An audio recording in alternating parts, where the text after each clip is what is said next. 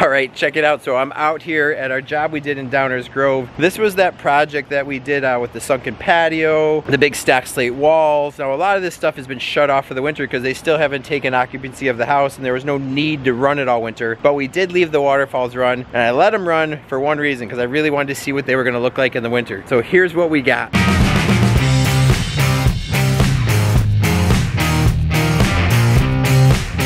Probably allows you to remember it a little bit better. But here's that big 6,000 gallon harvest system. The reason there's ice over the top of the system is because we had some rain and it filled up. So the water's actually running. What's kind of cool is you can see it running still underneath these steps. It comes underneath all this and then gets down into those tanks. Now I guarantee you this is thick enough. Oh, maybe not. I almost got wet. There's some ice there. There's no way I'm gonna try to walk across that yet.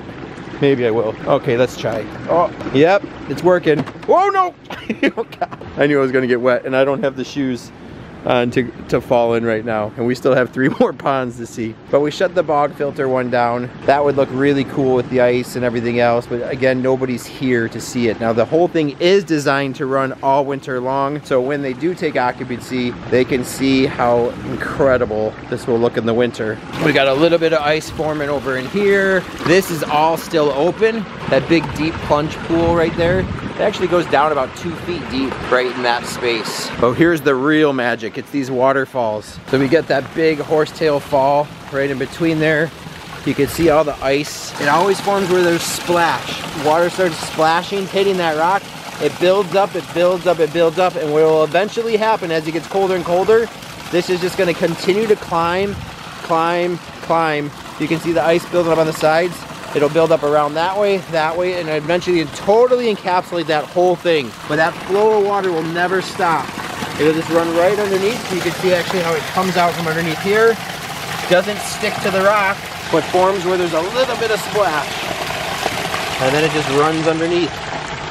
Most of the pond is frozen up over here. There's probably about 1 inch of ice on top of it in this area. And then it comes out from underneath there and then goes over that fall. And then the big fall, of course, is gonna have some more ice on it. Yeah, look at how cool that looks. And from inside, how amazing is that gonna look when this thing's finished?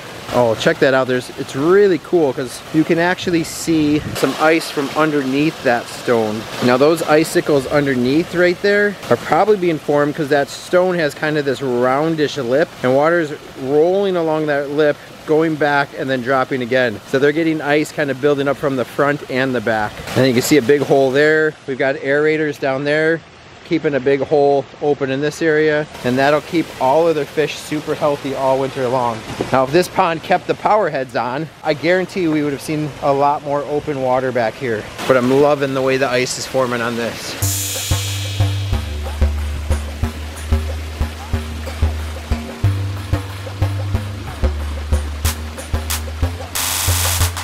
Pond's staying pretty clear still, even with the wet one filter off. These would have looked amazing, I think, running throughout the winter. So there's that one. I think next year we'll definitely leave those walls running. I'd like to leave, I mean, the thing was designed to let the whole thing run all winter long. I'm gonna try to sneak back out here though once we get our first snowfall and really see what that looks like with everything covered in a blanket of snow. It'll look amazing. I'd love to really turn those walls back on too. Should I do it?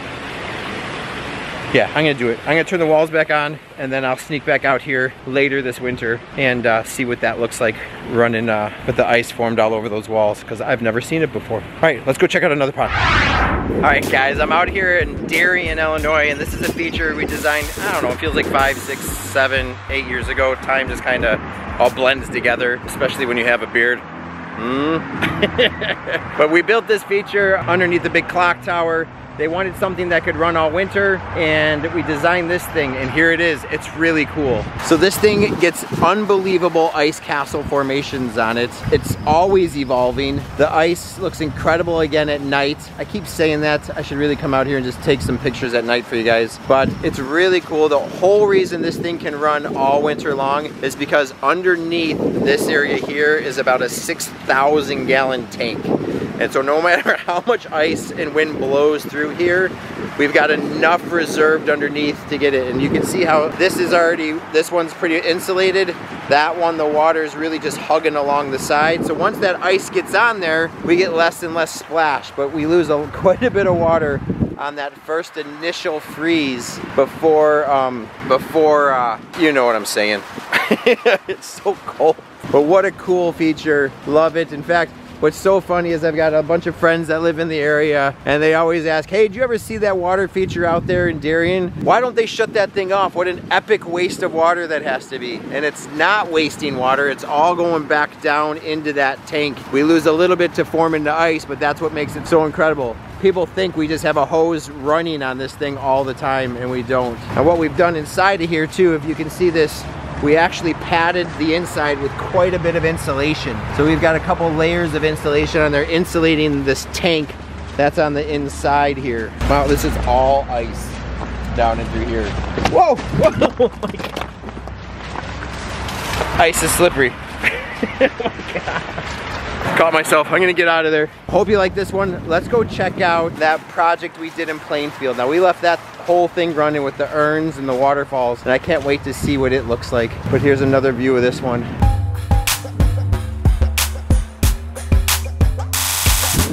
All right, last stop, and then we'll go swing by my house because we have to. But we're out here at one of my favorite projects from last year. Yeah, it looks pretty cool.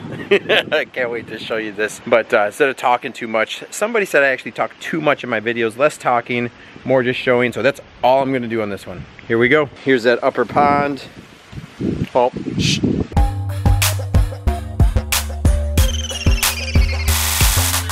All right, I can't help. I said I couldn't talk, but I can't help it.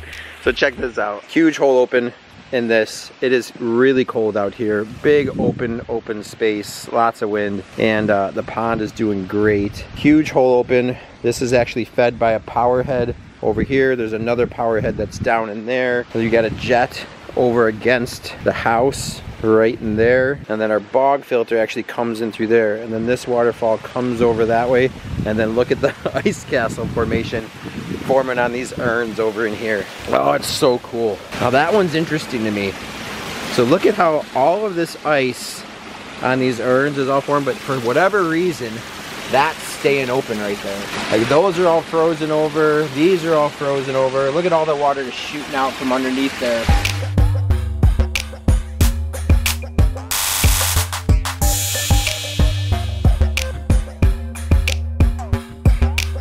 This one's awesome.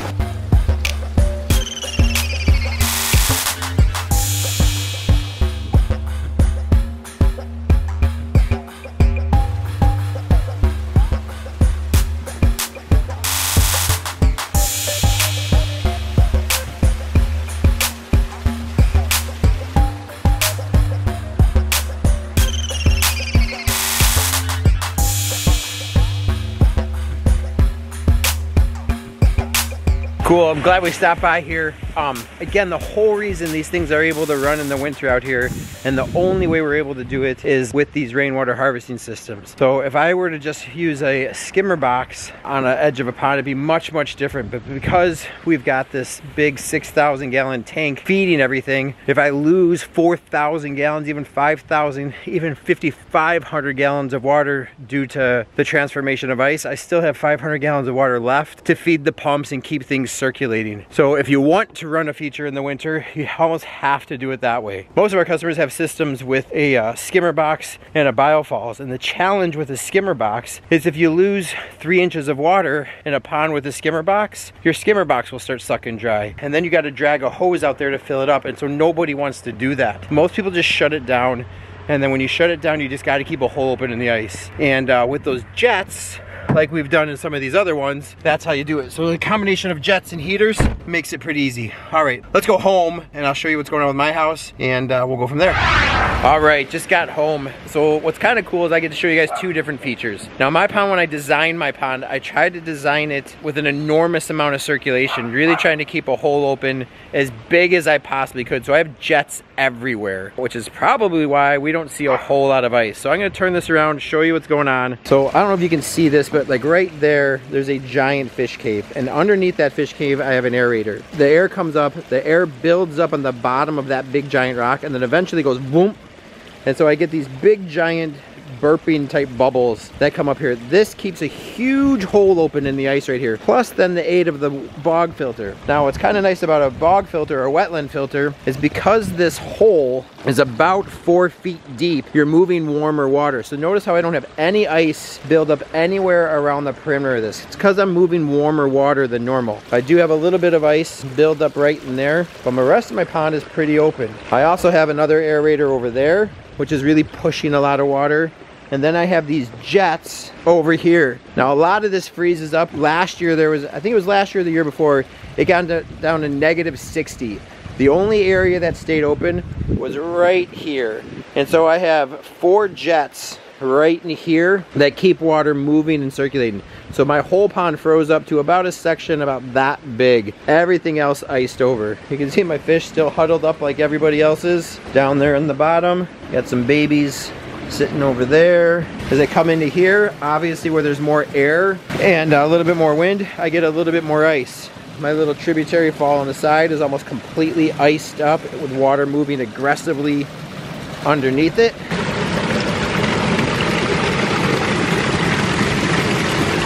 My big tall fall, it's got some ice where it's just building up on the side right there. And then every other area is just kind of splash and drip, drip, drip. I've got this other fall over here that's almost completely frozen over there, but you can see all that water moving underneath it. A little bit of ice over here where there's almost no circulation, but everything else is wide open. The other reason my pond stays open is again because I have this giant rainwater harvesting system down here. So with this big system down at the bottom being about 7 feet deep, I'm moving pretty warm water down there. Because I'm grabbing warm water way down below frost line and pushing it up into my upper pond, I get very little ice build up on here. Now, of course, when it gets down into the single digits, it'll look considerably different. Now let's go check out that feature in the front yard that we finished up early fall and see how that one's doing. So he's still running. Things are going pretty good. Totally different ice formation. It's actually kind of cool. It's almost creating a bowl. So you get the water dripping down this, then coming down, and then because of the weird splash, it kind of creates this bowl almost. So the ice started building up from here, climbing, climbing, climbing, all the way up and around, and it's just building up higher and higher. So eventually I can only imagine that this thing by the end of the winter or midwinter, the ice will be up twice as high. You see the bowl is totally staying open, and then just where it dumps out goes down into that little thing, and then I've got some ice built up in other areas. So I will come out here and show you what this looks like tonight, just so you can kind of see what these things look like at night, because it does look cool with the ice. Alright guys, I'm back outside. It's a little later, it's definitely dark outside, but the coolest part is all this conversation we had today about, I can't wait to show you what this is gonna look like if it snows. Look what it's doing, huh? Yep. For everybody that doesn't live in the Midwest or up north, this is what snow looks like after about 30 minutes. So the cars are covered, evergreens start grabbing some of that snow, it starts hanging on, it looks really cool. And then check out that water feature. That light comes up through the snow. See how awesome that looks at night? Suck it, California. You'll never get this. Oh, no, I'm jealous. I do not like the winter, but I think snow is pretty awesome. Hey, glad this happened. High five.